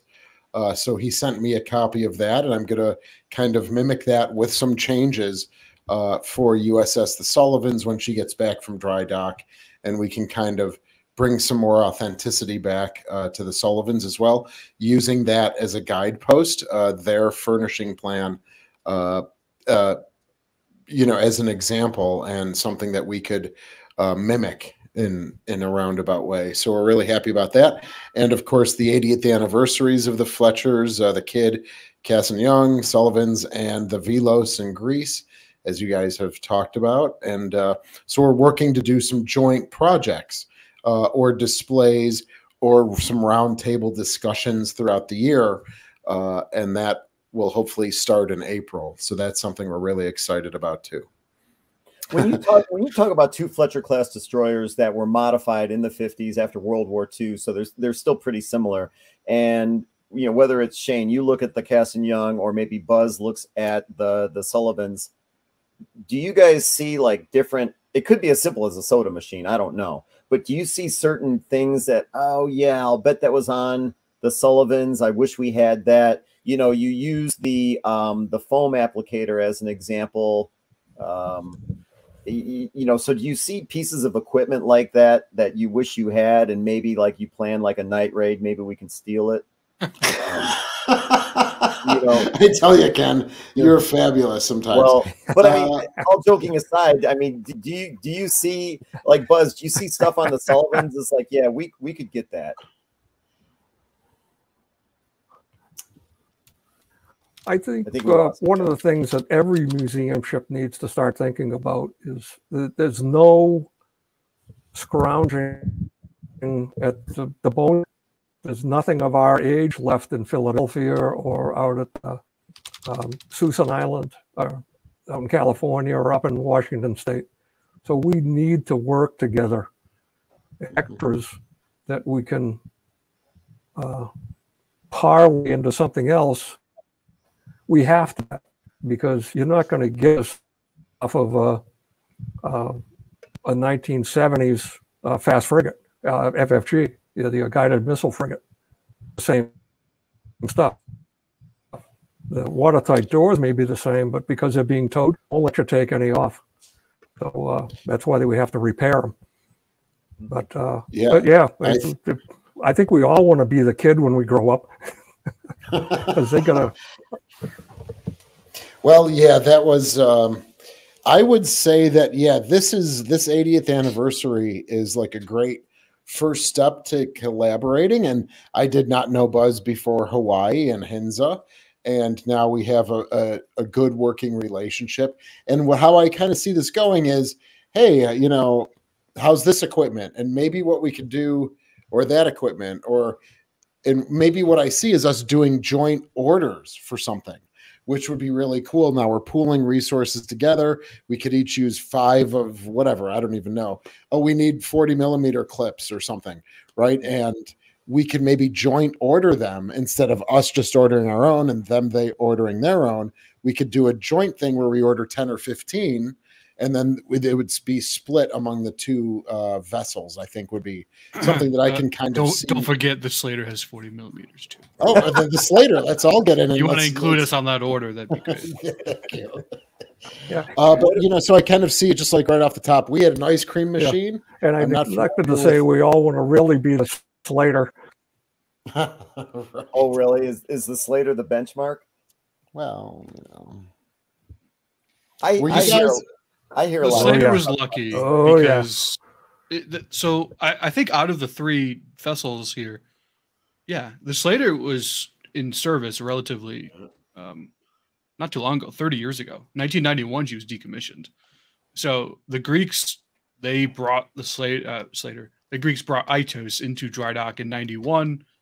They did like a day-long dry dock for us in 93 before they gave the ship back. And then we did a dry dock in 2014 and a dry dock in 2020. So the ship her hull was in reasonably good condition before she even became a museum. So we've been fortunate in that regard. Yeah. And the reason it might be hard to get some of these, besides the ships being gone, but going to salvage parts, our director, Tim Rizzuto, is kind of known for being, he goes to anywhere he can and gets things. And he's been doing this since the 70s. Tim's known for being resourceful. Yes. I'm not saying he was patted down at a Henser conference on the Midway before he left, but he may have been patted down. So I was just joking, but the idea of like doing a night raid on another museum ship isn't out of the question when it comes to Tim being involved. Yeah. And okay, final question, Buzz, before we let you go. Is anyone in contact with the Greek Fletcher, the Velos? Does anyone have any kind of regular communication with those guys? Or do they try and communicate with you? Have you guys ever heard from them? Nothing. I mean, I saw Shane, you shook your head. Nothing, no communication with the Greeks at all. No, I was kind of waiting for the lag with Buzz to come in on that. But we have, for the Fletchers for the 80th, we've said, oh, I might have a contact, let me check. And then they come back a week later and say, oh, no, I don't actually have a contact. Or I used to have a contact, but they don't work there anymore in Greece. So our boss, Paul Marzello, is going to Greece, I think sometime this summer, but he's not going around Thessaloniki where the ship is docked. So I said, Greece isn't that big though, so you could probably get there in 2 hours or 3 hours or something, depending. But so I think we've tried as of right now to make a full faith effort to like reach out. But yeah, the language barrier maybe, so. Yeah, I tried reaching out to them a couple weeks ago and I haven't heard anything back. Okay, so yeah, I think, it might be one of those things, but we are still going to honor, we were talking about it just today. We're thinking of getting a flag for the Greek Navy for the USS Velo or the USS Charette HS Velos. I think it's the designation is HS. Is that right? You would know that, John, maybe. I'm sorry, I wasn't listening. It's HS, it's Hellenic ship, right? Hellenic ship. Yeah, yes, HS. Yes. Okay. Yep. So I think we might get a flag of the Greek Navy and maybe fly that. We've already just purchased the kids' pirate flag for the 80th. Hopefully you guys have the Shamrock flag, maybe Cassin Young, or maybe not. I don't know. We could talk about that at another time. But and then Buzz has been working on a ship flag using the patch, to see how that goes, and then we'd fly that as well. So that's one of those small things that we can do. But I think we've made a full faith effort to reach out to the Velos. Parks actually does a really, really good. Oh, go ahead, Buzz. You were talking about Park Stevenson. Park sent us a really good JPEG of the rooster. So we're probably going to make one with a rooster. Excellent. I would like to see that. Yeah, hopefully, and we'll stay in touch because we'd like to get that for, I think yours is May. Is your commissioning in May? I can't remember offhand. I think. December. Oh, you're December 31st? Yeah, that's okay. I always get that confused. Yep, December 31st. Kid in April, then you guys, and then us at the end, and then the Velos would be in the middle there somewhere. Yeah, the Velos must be in May. The Charette must be in May. We're in September, and the new guys in December. So, yeah. So as I said earlier, 80th anniversary. We're doing stuff specific for the Sullivans, but then we're going to do a joint thing as well. So hopefully everyone can tune into that. We're going to do some live sessions on YouTube, things. So talking about the ships. So that's really exciting. Well, Buzz, I want to thank you for joining us tonight and telling us all about the Cassin Young. Learned a couple of new things.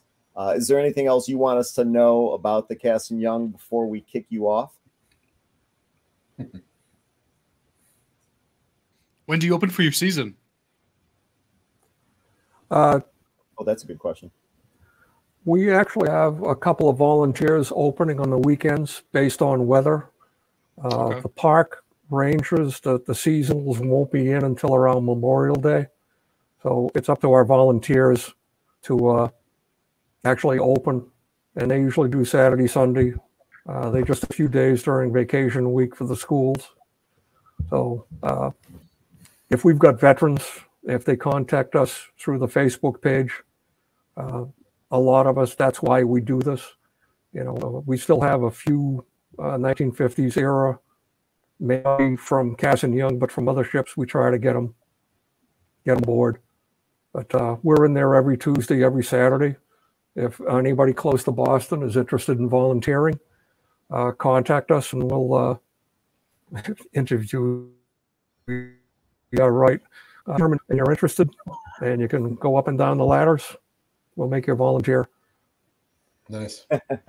They won't have a choice. So yeah, that's actually a very important point. You know, we've talked about it before on Museum Ship Mafia. If anyone is interested in volunteering for any museum ships that, you know, might be nearby where they live, definitely check them out. But in the case of Cassin Young, if you are remotely close to the Boston area, check out the Friends of the Cassin Young Facebook group, the Friends of the Cassin Young FOTCY Facebook group. They've got a ton of information there, plenty of pictures.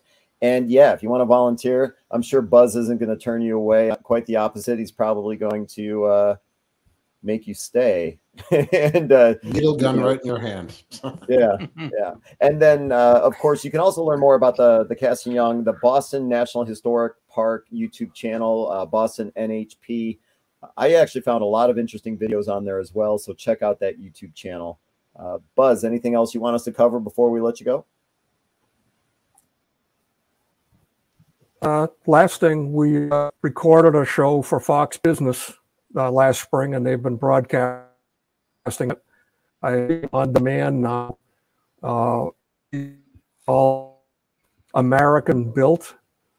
It's hosted by Stuart Varney, and the ship, the show is called Destroyer, and it's all about the building of the ships during World War II. Myself and Ranger Patrick were spent a whole day recording, and honestly, it's about 30 minutes. The editor and producer did a great job on putting it together, and it's well worth the look. It goes into a little bit of weeds, and Patrick and myself, I think we had a great day, and we learned a lot about how a major network does things. You know, so you know, check that out when you find it on demand, or on, I believe it may actually be on the YouTube if you look up American Built. So, and that's American it for me. Built. And I appreciate it. Anytime you want me on. Well, no, I'm glad. So Shane's the one that kind of reached out to you. I'm glad you were able to join us tonight. And, you know, again, one more time, you know, for those of you that are watching tonight, if you want to learn more, or for those of you that are watching the recording of this episode of Museum Ship Mafia, please check out the Cassin Young on the Friends of the Cassin Young Facebook group. It's pretty interesting stuff. So, Buzz, I'm going to say thanks for joining us. We're going to kick you off, and now we're going to talk behind your back. But, you know, of course, you'll have the ability. You can stay on and, you know, listen. But, again, thanks for joining us tonight. We really appreciate it. Yep. Thank you, Buzz. Yeah. Thank you. All right. He's on. So I got it. There, Hulk Hogan's tights. We're working on those hats. All right. So there's been a couple of comments by Hulk Hogan's tights. Where are the hats? Where are those Sullivan hats? So I think we're working on those with the gift shop folks, with the 5 gold stars, USS the Sullivans, DD 537 on one side. So I just got to squeeze that in real quick. So I think we're working on those. So when you come across somebody like Buzz at the HINSA conference, yes, you know, I mean, not just Buzz, but it might have been, geez, before Parks was involved with the Kid. What was the name of that? Is it Trent at the Kid? what was the name of the guy? Well, Roseanne was the prior executive director. No, there was Tim. Oh, Tim. Tim. That's who Yep. it was. Yeah. Okay. So Tim at the Kid, Buzz at Cassin Young. You know, when you guys all get together for, you know, at these conferences, and I know we've talked about the HINSA conference before, but is it all business, or do you know, what else do you guys talk about besides museumship stuff? Honestly, guys, it's John, have you been in attendance? Have you gone? He hasn't. He's never been to one. That's right, because you were. This would be my first. Yeah. Yes, and you're hosting. Listen, man, it's all business. Yeah, right. And it is. That's why I'm there. You know, I go to make connections, to meet people. You know, I met Buzz, and this is how we started this 80th anniversary thing. Tim was not there this year from the Kid, but you know, Fred Klink that we had on a few. Oh yeah, Fred from the Fred. Red Oak. You know, it is a large thing. Like there's 100 people there, 120 people there, but you find these little pockets of people, right? Mm-hmm. Either at a table or you're like, you know, can I join you for lunch? And then they usually say, get out of here, Shane. Or can I join you for dinner? And they say, ditto, you're gone, right? But you kind of find these pockets of people. Of course, you're like, so what do you do with your life, right? So what's going on, you know? But mostly it's about, well, tell me about your ship. We'll tell you about ours. You know, resources, sharing of resources, things like that. So these conferences are just valuable to make those connections. And this is, you know, everyone says, oh, I'll call you, you know, we'll talk after the conference. Well, I try to be that person that says, no, I actually will reach out to you.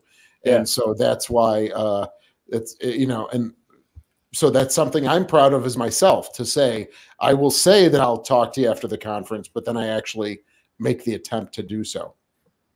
And when it comes to this fall's conference, you know, which is obviously going to be in Albany, are you guys, and John, are you guys just getting started? Are you in the middle of it? How's that looking? In terms of the planning of the conference? Yeah. So HINSA is the one who actually will plan what programs will be going on. We're just hosting. So okay. You know, so you have no involvement with that whatsoever, then. I don't want to say. So I'm not part of it. The conversation that is Shanna. She's coordinating all that. It's fallen onto her lap. I'm sure the Slater will do some sort of presentation, but we haven't really. I think if there's going to be a presentation from the Slater, it's probably going to be some sort of volunteer thing. How to recruit like a volunteer force, I would imagine. Okay. Okay. Well, yeah, I was thinking my first HINSA conference was in Manitowoc, right, with the USS Cobia and the Wisconsin Maritime Museum. That will be, I think, is kind of how this will go. I mean, when you have access to a battleship in the Alabama and the Missouri, you could do a lot on board the ships, and there was a lot for this conference. The past two conferences that you could actually host events, discussions and talks on the battleship. Yeah. For the Wisconsin conference, we had to go off site for a couple of things and things like that. So, yeah, obviously we're too small to really be doing like a large scale event at the ship. So it's probably going to be a lot of the hotel events. But you know, we're right in downtown. We're, you know, minutes. And then we're heading to Lark Street. We're gonna head out to Lark Street, guys. Are you the one who said you had like an ex-girlfriend that lived on Lark Street or something? I do have an ex-girlfriend that lives in Albany. Okay. Yeah, that was a long time ago. That was like college girlfriend, you know. So, but no, Ken, you're coming, right? Yeah, I'm really looking forward to it. And actually, you know, I sent you that email asking for Ryan's email address. I wanted to contact him about the possibility of actually presenting something at the conference. So hopefully I can actually make something like that work. All right, so we're going to wrap this up because now it is, this might be one of our longer episodes because now it's about 9:40 your guys' time. No. The last one was, we went right to 10 bells last time. What, with Connor? Did we? Yeah, it was right at 10 o'clock, I think. We went to about 2 hours. So this is good. Yeah, an hour.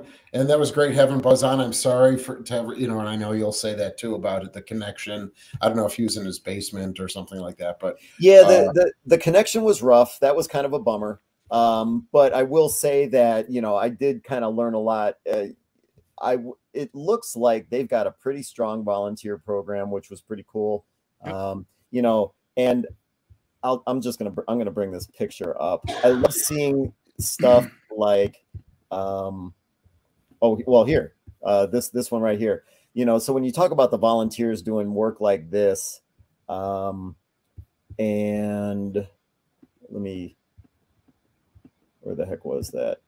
Bear with me. He sent me a ton of pictures. Oh yeah, here we go. Yeah. So when you talk about volunteers doing stuff like this, when I see pictures, it's just like, I always find that stuff pretty exciting, pretty inspiring. I know that, the Slater's volunteer program is rock solid, and you guys are building it at the Buffalo Naval Park. So, I was kind of happy to hear him talk about this guy, Bill, who just loves to paint everything. Yeah. And so, yeah, those are pretty cool stories. And I think anyone that is at all interested, and that was actually Connor's story from last month, right? Remember, he showed up at the Alexander Henry just for a tour, and now all of a sudden he's super involved with the Alexander Henry as a volunteer. He's super involved with the Museum Ships Facebook group, and those are pretty cool stories. I was actually really happy to meet him this past Sunday. Yeah, that's fabulous. I because of my things. So he met you in Minnesota, or were you elsewhere? Yeah, he was. Hold on a second here. He was. Okay, Ken. Yeah, there you go. Yeah, so he was here this past Sunday to check out the Pearl Harbor gun here in Minneapolis, and yeah, so he drove all the way down from Thunder Bay, Ontario. Wow. With his dad and his brother. It was really cool to meet them as well. So yeah, it was a real thrill. And Shane, if you didn't see it, he also gave me hold on a second here. He gave me a mug. Yeah, that ugly mug. Get it off the screen. What? That ugly mug. No, it's not ugly. It's great. That was the joke. No, that was the joke you said earlier. You're like, oh, you guys don't get it. Ugly mug. Get it? Yeah, there you go. You see it? And of course, oh my God, here we go again. Get that ugly mug off the screen. Now get that ugly mug off the screen too. Yeah, so it was great. It was great meeting Connor. And when I meet somebody like this, obviously he's quite a bit younger than I am, and you get oh great. You're only 25 though, right, Ken? How old is that? Connor, how old are you? I really don't know how old you are. I was going to guess more towards 30, but 28 or something. Maybe. But when you think about, somebody like Connor and the energy, oh, he's 28. Okay, there you go. And of course, I'm a few years older than that. When you think about the energy that he brings to the museum ship community, it's kind of, he turned 28 on Sunday. It's kind of the future. Well, John, and you're what? You're 31? How old are you? I'm 28 as well. Oh, you're 28? I thought you already crossed 30. Sorry, man. I didn't mean to prematurely age you. But actually, my birthday. You did the same thing to me, though. Oh, very good. Happy birthday. We won't see you before then. So yeah, he did the same thing to me. He prematurely aged me. But the 28, you guys have a goatees, right? That must be a thing for 28-year-olds these days. Just called laziness on my end. Is that what it is? No, but what I was saying, it's like, it's good. It's pretty amazing, to see somebody like Connor get, dive so deeply into the Alexander Henry. Well, and John, you're an example too. If you're 28 years old, that's a total generation away from Shane and I. And, you're like way, way involved with, well, it's your job, with the Slater. So that's pretty impressive too. You guys are the future. That's the way I look at it.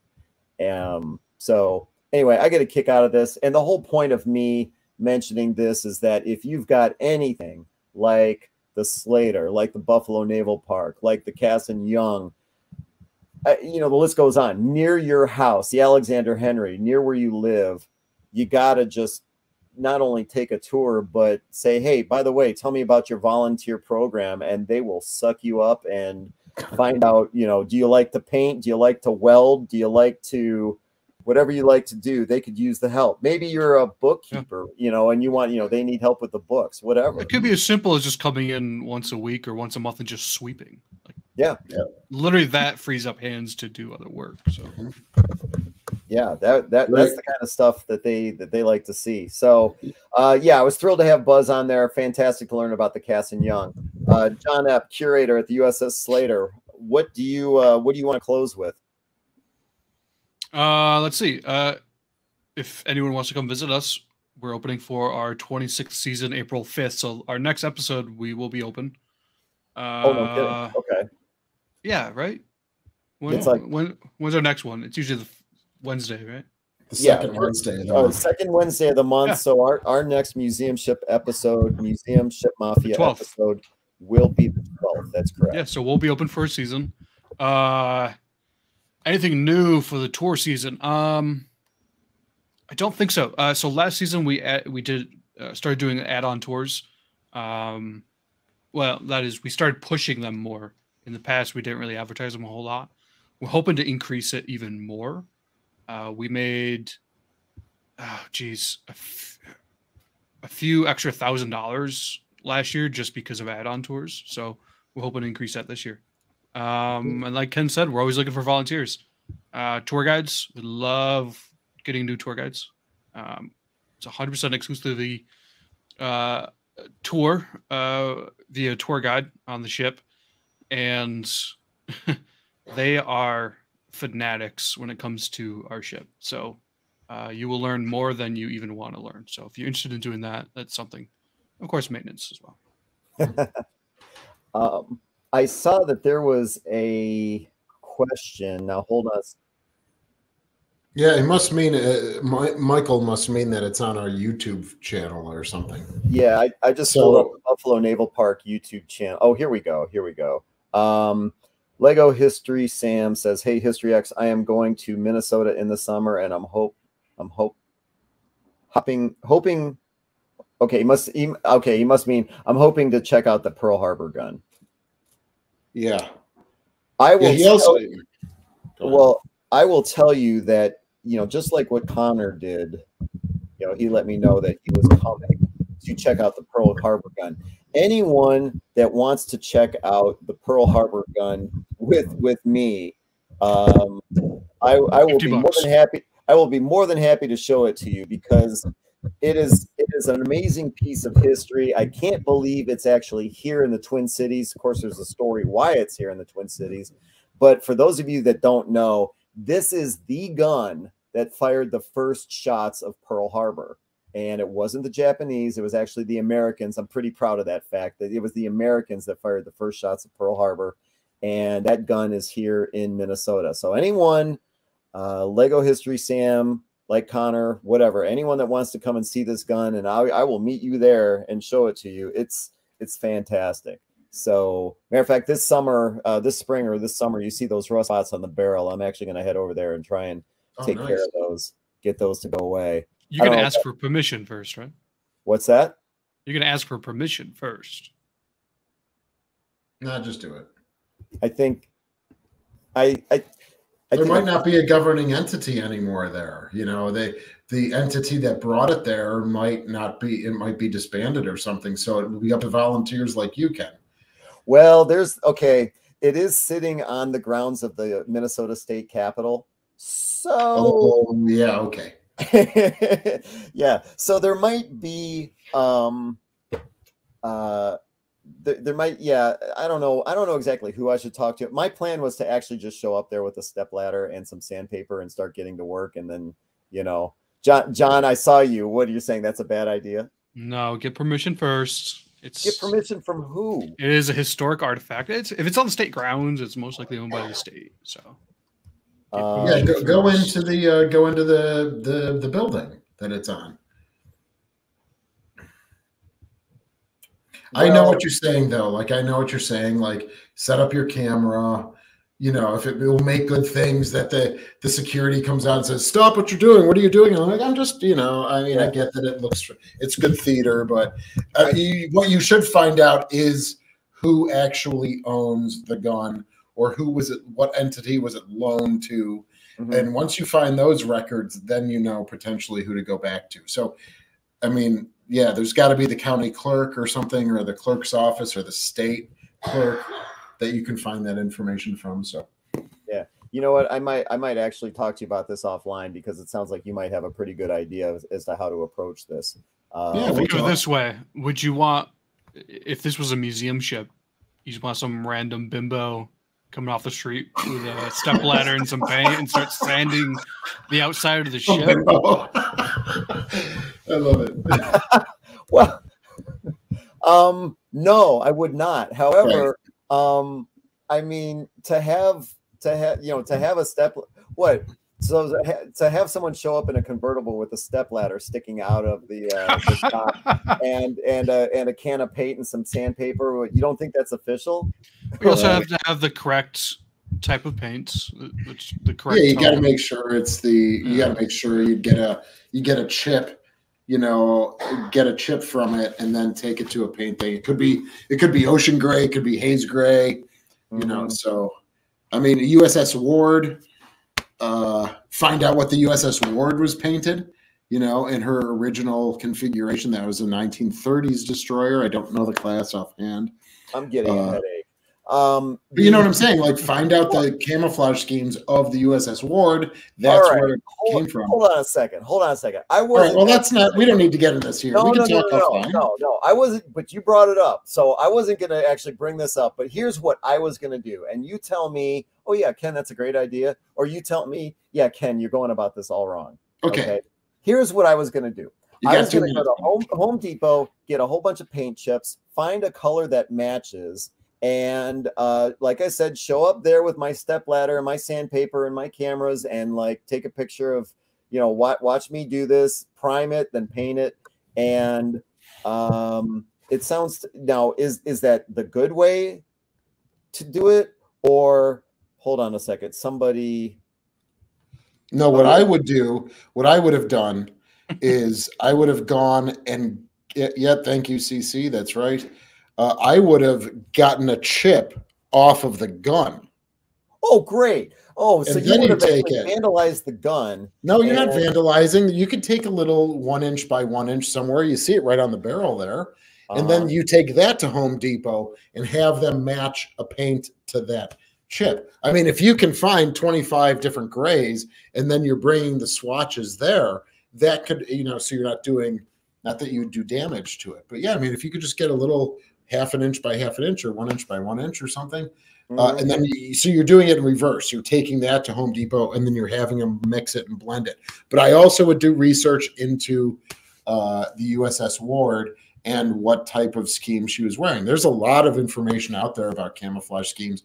And then they also have colorways and swatches right online about that sort of stuff too. So. Well, and Eric makes a good point. As they're cuffing me and taking me away, you know, well, it makes for good theater, sir. Right. Good theater. Yeah, and Eric's right. It's like, hey, look at George. Look at George's comment. Look at George's comment. Love it.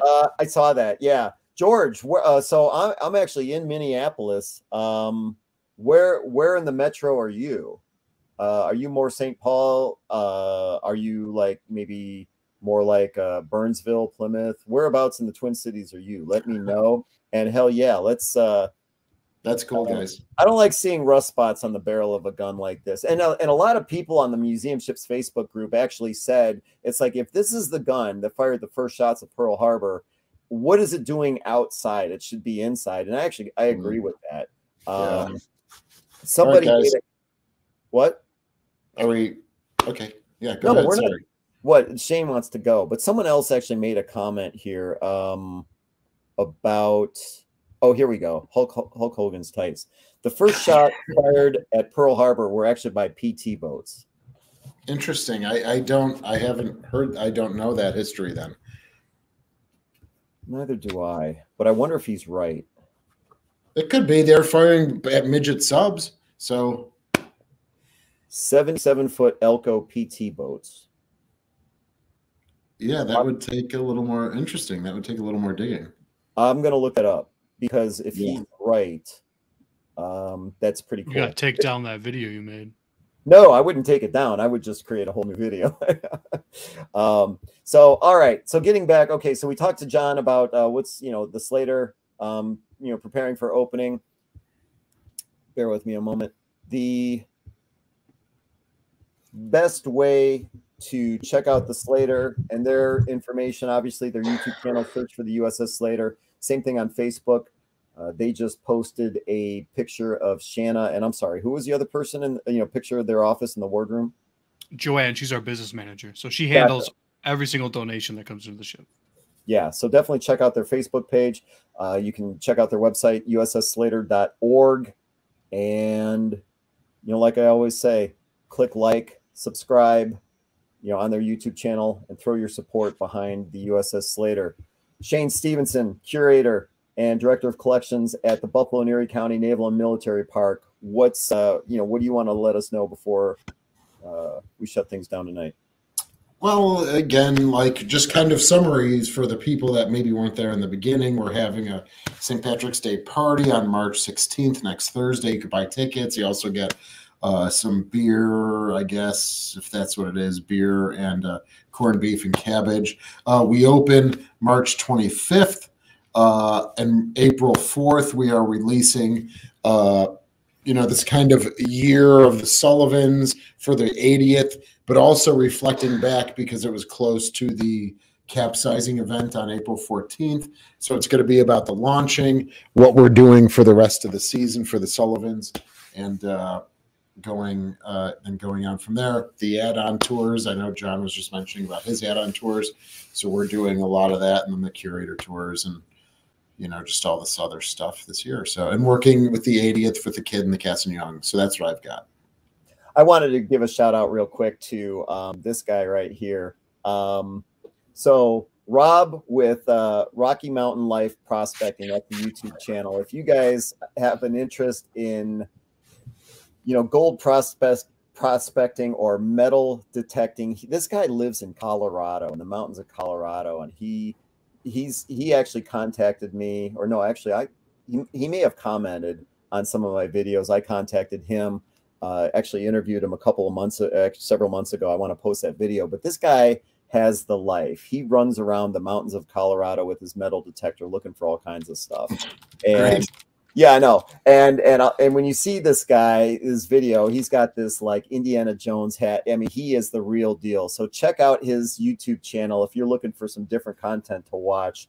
Rob is amazing. So, and he also has a veteran support aspect to what he does as well. So pretty cool stuff.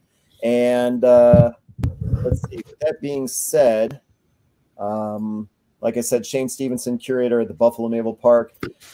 Check out the YouTube channel, Buffalo Naval Park's YouTube channel. Simply in the search bar, type in Buffalo Naval Park, and you will get all their videos. If you want to join their members only section, I'm a member.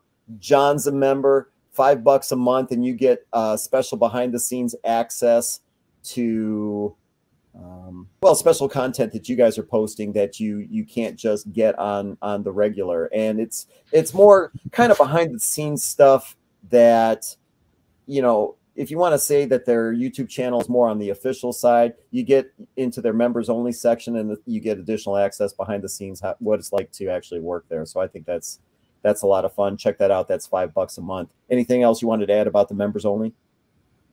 No, I think we have filmed one of our March. We do get 2 videos to become a member, and then 1 live session. So we got to get with Ken here and talk about the StreamYard thing because we had a problem last month as well. But yeah, we'll get that figured out. Don't worry about that. That's no big deal.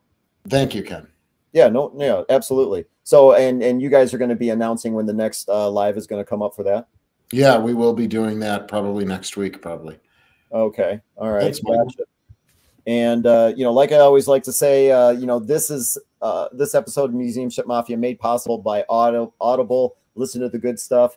Download an audio book for your drive or to help you go to sleep. that's going to be in the description of this video below. So definitely check on that and click on that link.